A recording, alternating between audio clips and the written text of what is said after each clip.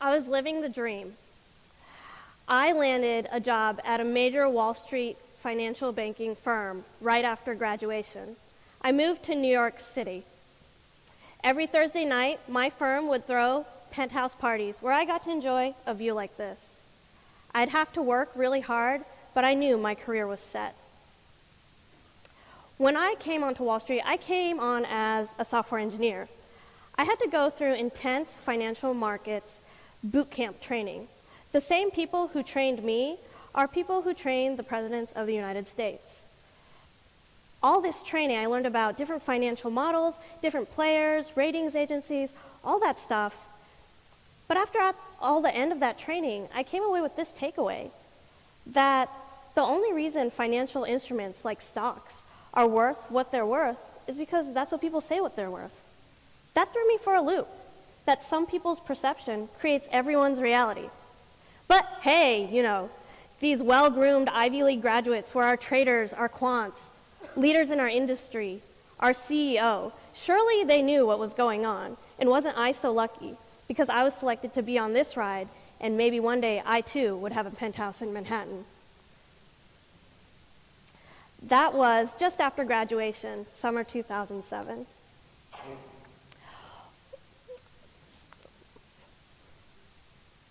Sorry, some technical difficulties here. Oh. All right. So by December 2007, the financial markets crashed. Our CEO was ousted. Our firm's stock dropped 80%. I remember one weekend hearing that our investment bank was forced into a merger with another by the government.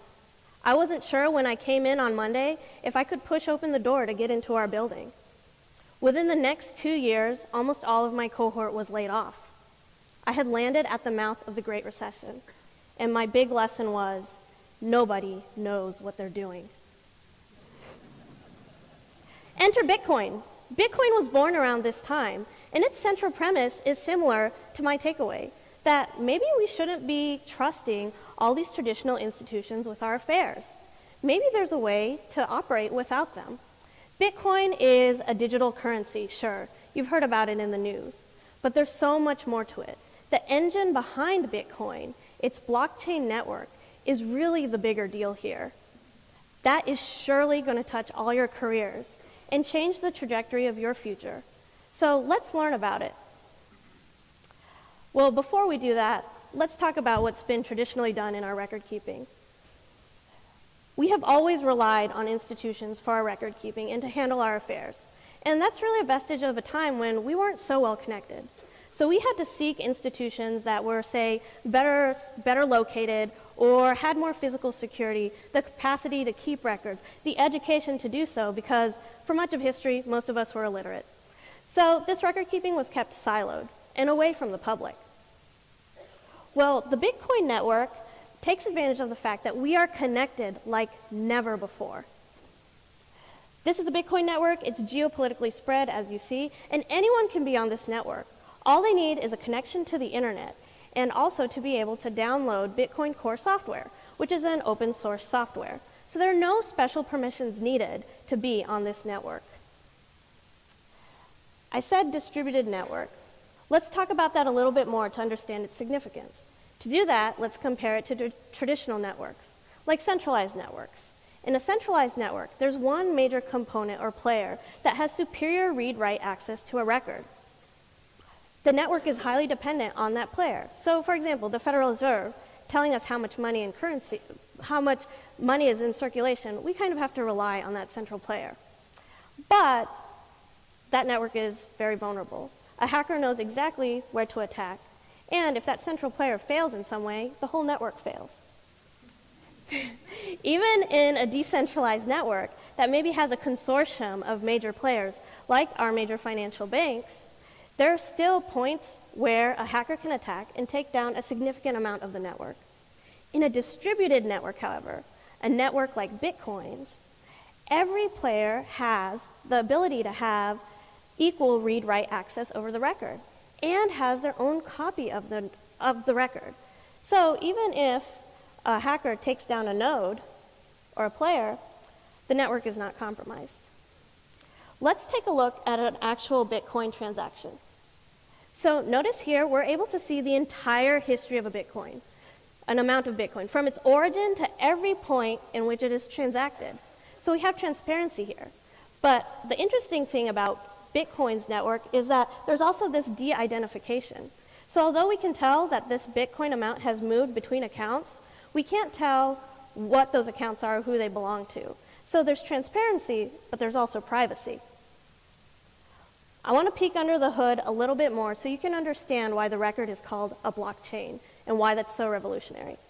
So in Bitcoin's network, all players are called nodes, and some players elect to take part in the validation scheme of the record. These are called miners. What happens on this network is every 10 minutes, all transactions are broadcast to all the miners in the network. And then the miners begin a race to trace those transactions, to validate them, and then apply complicated mathematical and cryptographic processes to batch those transactions and offer them for review to the other miners. When the other miners come to a consensus that yes, this batch, this block is valid, then the original proposer is awarded Bitcoin. And this happens every 10 minutes. So here we have this record that's distributed, that uses state-of-the-art cryptographic processes, that has this incentivization scheme too going on between these people who do not even know each other. So because we rely on everyone, we rely on no one. And that's what makes this record tamper-proof. And it can be the engine for so much more than just Bitcoin.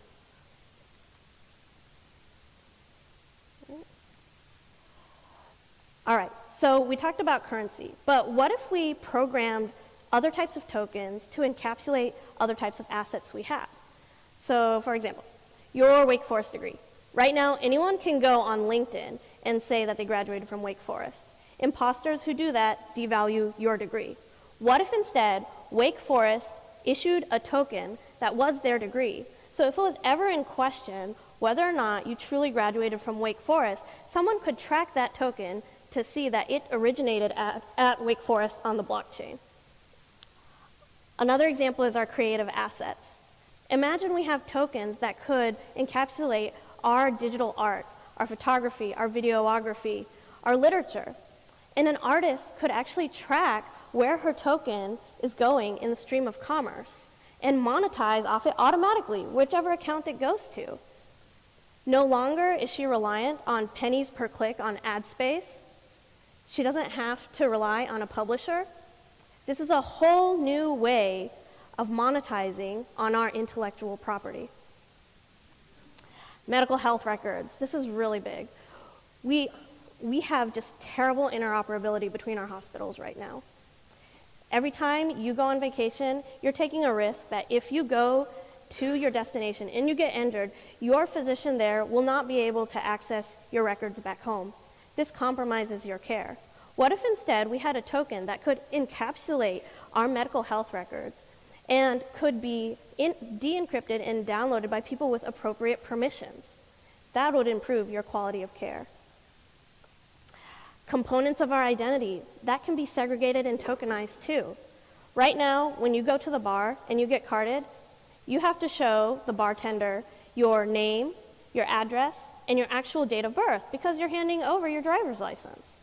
Well, what if instead the DMV issued tokens, one of which was one that had your face or your image and also automatically calculated whether or not you were over 21. That way, you only have to show the bartender that token, and he or she could automatically trace whether or not that truly came from the DMV. This mitigates the risk of identity theft.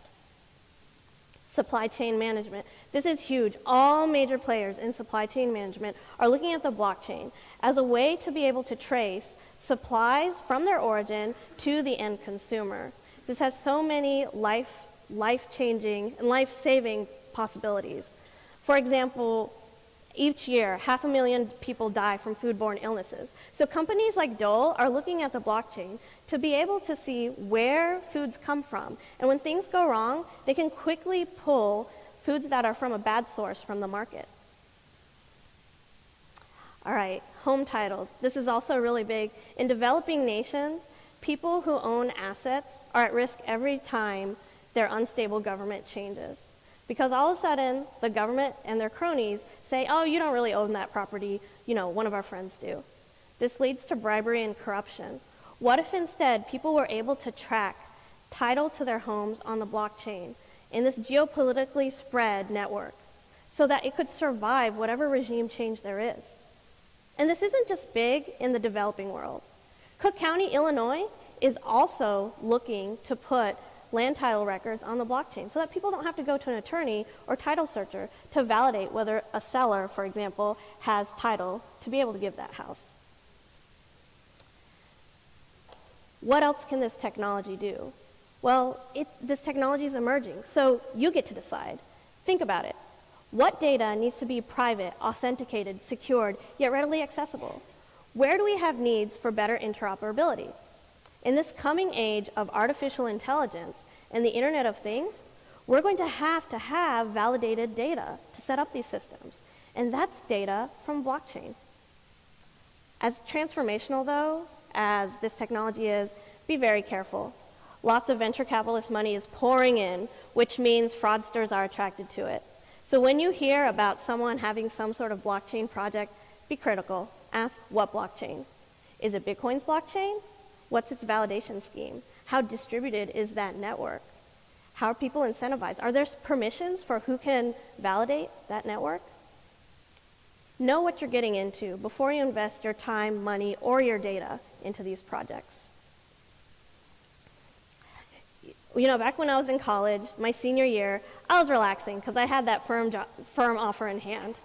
But this guy I knew, he was working really hard on this company that was bringing cloud computing to the hospitality industry. That company was called Airbnb.